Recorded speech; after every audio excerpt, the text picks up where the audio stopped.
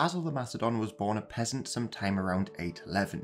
He spent years as a slave in Bulgaria, but escaped and arrived in Constantinople, where he began his climb up the political ladder. After years of plots, alliances, and assassinations, he became emperor, and his dynasty would rule the Byzantine Empire for a couple of centuries. So he went one step further than Littlefinger has done so far.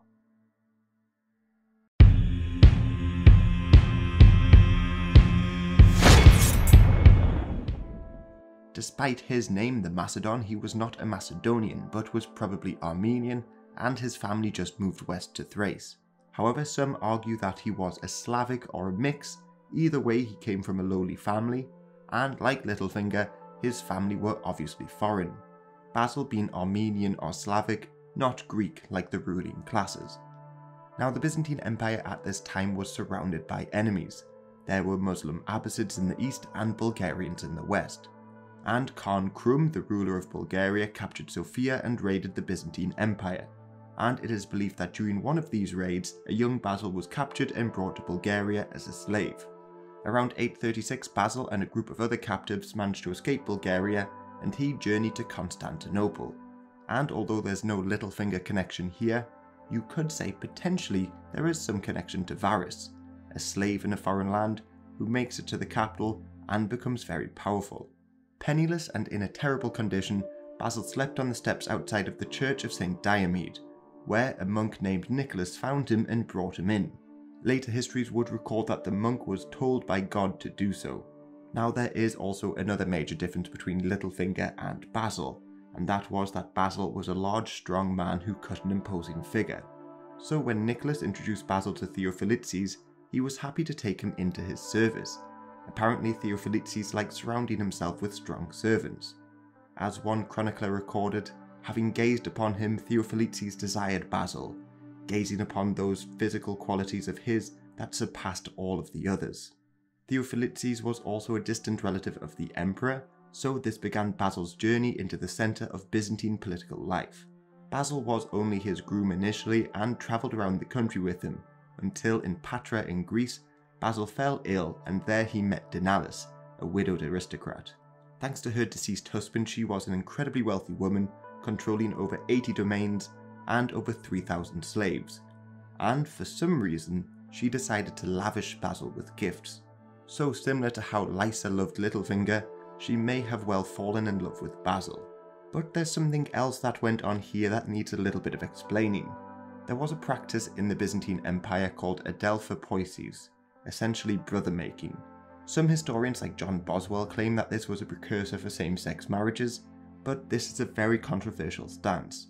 So it's probably best to think of it like a blood brotherhood in a way, and Basil used this to get himself a number of allies. Yet Boswell does highlight some text which show that it could be more than that.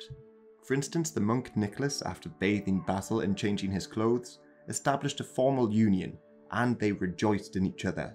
Then obviously Theophilidses liked Basil for his looks, and a formal union joined them together, and Basil was also united with one other person, Denalis' son. Maybe she just wished for Basil to look after her son, or maybe there was something more. Again, Boswell's work has had a lot of criticism as he often interjects homosexuality into places it may well never have been. But what we do know is Basil formed alliances with the wealthy and powerful this way. Then, with the widow's gold and slaves, he journeyed back to Constantinople and met up with Theophilidses once more and attended royal events. One of these events was a wrestling competition which he entered and beat a Bulgarian. In fact, he apparently threw the Bulgarian about like he was a wisp of hay and made himself famous within the capital. So famous that Emperor Michael III invited him into his service. Now, Michael III was just a couple years old when he became emperor in 842, and the country was ruled by regents, namely his mother and a powerful minister named Theoktistos. However, Michael had just turned 15 at this point and was eager to assert his independence from his regents, especially after he was denied the possibility to marry his mistress Eudokia. His mother and Theoktistos had already arranged a bridal show in which women from across the empire were put on show, and they selected another lady to be his wife. So Michael, who for this story we should imagine is a less evil version of Joffrey, began to distance himself from his regents, and became closer to his uncle Bardas.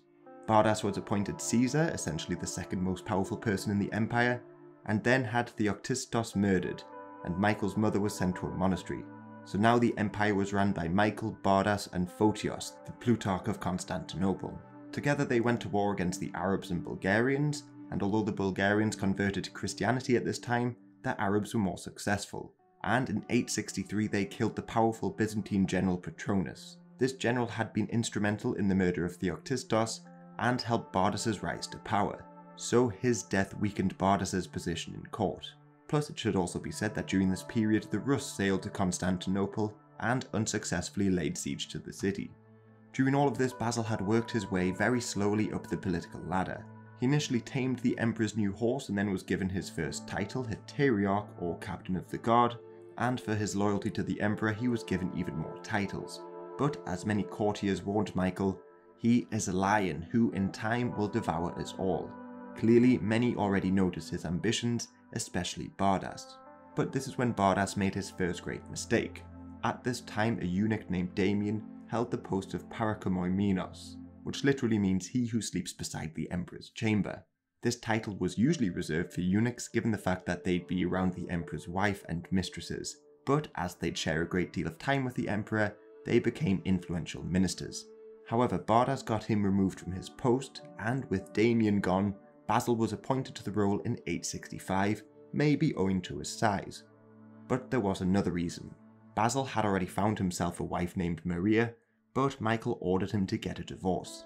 This is because Michael's wife gave him no children, but he couldn't get a divorce himself to marry his mistress Eudokia, as this would be too scandalous. So Basil was ordered to marry Eudokia, while Michael continued his affair with her. This strange turn of events did have some reasoning behind it. As he had no children, Michael would have allowed any children of Eudokia to inherit the throne, as they were most likely his. This was made clearly apparent when a child was born shortly afterwards named Leo. Although he was technically Basil's and Eudokia's, public chariot races were held in the city in celebration, clearly showing Michael thought it was his. But whether or not the child was Michael's or Basil's, it's hard to say. Basil, on the other hand, for taking part in this strange relationship, was also given the emperor's sister Thecla to have as his own mistress. And now by 865 he was firmly within the inner circle of the Byzantine court. Once there, he quickly looked to remove Bardas from power, and Bardas was aware of the precarious position he was in, so he got Basil to sign a document, reassuring him that there was no hard feelings between the two. And Basil agreed to sign, but being illiterate had to just sign with an X.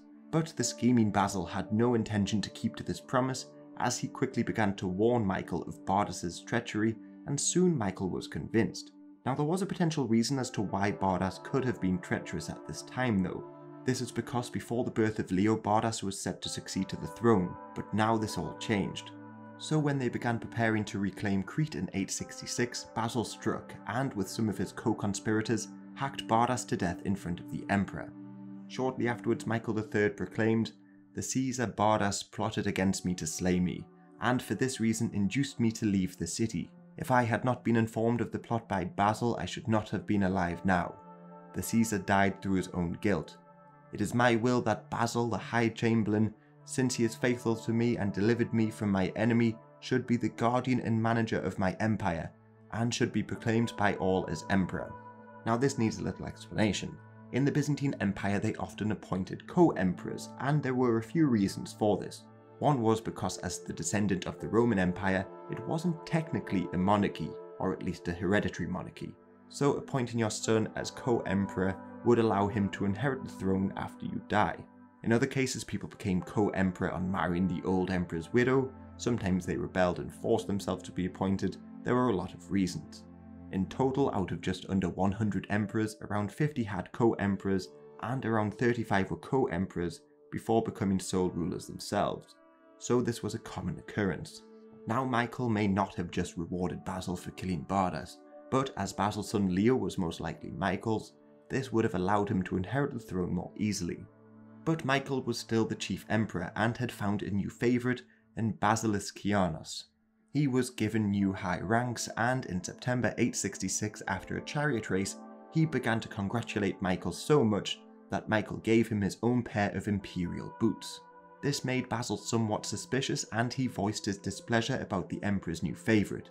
But Michael responded by saying he had made Basil a co-emperor and could take that title away from him just as quickly, and he even threatened to make his new favourite a co-emperor in his place. So Basil and Michael began to drift further and further apart, and sensing his position weakening, Basil struck again. After Michael had been drinking one night, he retired to his chamber and was guarded by his favourite. But the locks had already been tampered with, allowing Basil and 8 other co-conspirators to barge through the door and kill Michael in his sleep. He promptly crowned himself as the sole emperor, cementing his rise from peasant boy to the most powerful person in the empire. His rule lasted 19 years, and he introduced a new set of laws, known as the Basilica, which remained in place until the fall of Constantinople. Internationally, although his reign saw the loss of Sicily to the Arabs, he did succeed in capturing some of southern mainland Italy. But the problem of his succession remained. He had an older son born from his first wife named Constantine. However, Constantine had died young, and Basil was convinced that Leo was Michael's child. Basil would often beat Leo, and at one point had him arrested and threatened to blind him, a Byzantine custom that would prevent him from claiming the throne.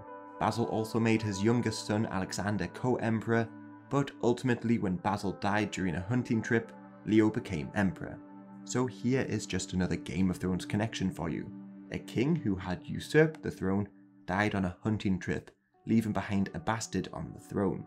And one of Leo's first acts as emperor was to rebury Michael with full honours in the imperial mausoleum, showing to the world that he was Michael's son and not Basil's. So although the Macedonian dynasty ruled the empire for centuries, maybe Basil had no connection to the future rulers. So here is my contender for a real-life Littlefinger, a man born in a very lowly position who, through plots and schemes, climbed his way up the political ladder.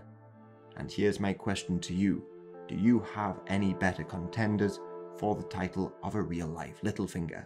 Leave it in the comments below.